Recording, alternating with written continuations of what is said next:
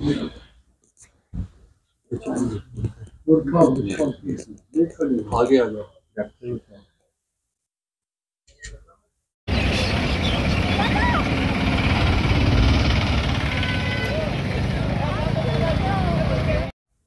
election is happening after 2019. This is the first parliamentary election after 2019. Its significance comes from the fact that this same parliament took decisions on August 2019 which went against the principles of the democracy and the principles of the constitution.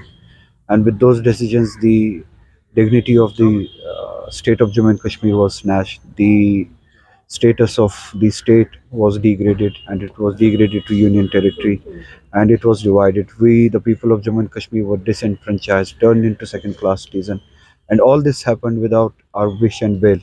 We did not vote for that. We did not subscribe for that. We did not give our consent for that. So whatever happened happened undemocratically and unconstitutionally. This is the first opportunity for the people of Jammu and Kashmir to express themselves democratically against the decisions taken on August 2005 and put their dissent with a strong mandate, not only in the parliament but to the people of the nation as You have well. been saying the development is not an issue. Why the development is not? At the moment, this election, it does not. We do not contest this election on the pitch of development. Give us our status back, give us our autonomy back. We can show that how the state prospers and we can do the development. We have done development before this. We were on all the indexes. Jammu and Kashmir was much better than UP, Bihar. On many indexes, it was much better than Gujarat. We know how to develop, but for to write our own destiny, to be the masters of our own destiny, to decide for ourselves, we need the status back so that we can. And at the moment, development is not the issue again, because when you do not have the dignity, when you do not have the democratic right that you were guaranteed, and which was the reason we acceded to this nation, development is secondary to that.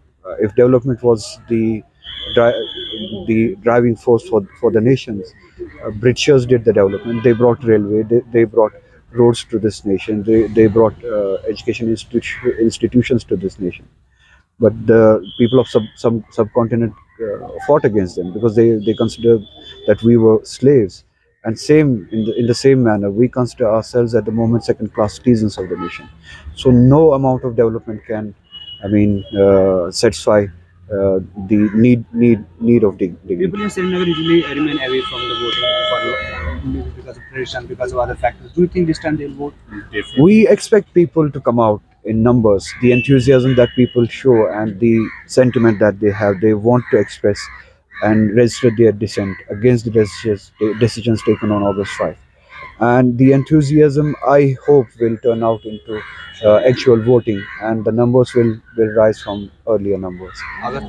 You can draw the parallels with the films which were produced during Hitler's rule in Nazi era.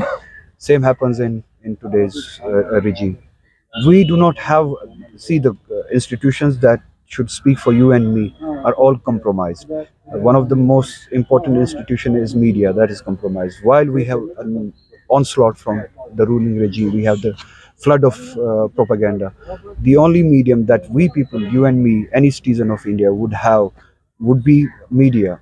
But unfortunately, that media, that institution is also compromised. So it's for us now to rise from the dust, gather our courage, speak for ourselves, take any opportunity democratically like this to speak for ourselves, present to the world the facts about ourselves and the nation.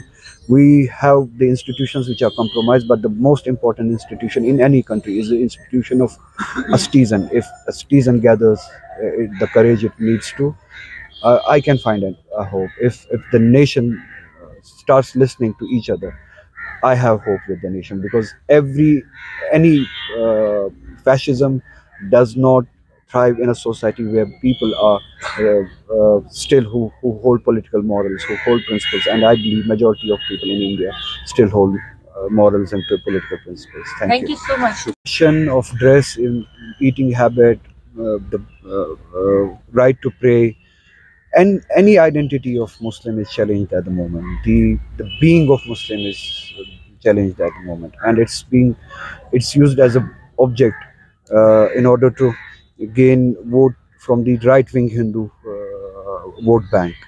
Unfortunately, this has taken the country way away from, it has taken far away from the principles on which it was founded. We did not accede to a nation which which believed in fundamentalism, which believed in division. We were guaranteed that every religion will have a rightful place, will have freedom. Every citizen will have his or her dignity, will have their right, and all the citizens will be equal. Anyone as a Hindu, anyone as a Muslim will be equal in front of law, and no one will be intimidated. For the last 10 years, what happened in Germany, we see the replica of that in India, unfortunately. And this was not the founding idea of the nation. And uh, a person none less than a prime minister speaks against the minorities, not only Muslims but minorities, since Muslims are the largest minority. They face the brunt of it. Speaks openly and brazenly against the Muslims. It speaks how institutionally we have degraded, how immoral the institutions have turned, and people of India need to stand against it. The people who believe in secularism, those who believe in the fundamental principles on which the nation of India was built, they need to come out. They need to fight this fascism. If this fascism is not fought at the moment, we as a nation will have to pay for this.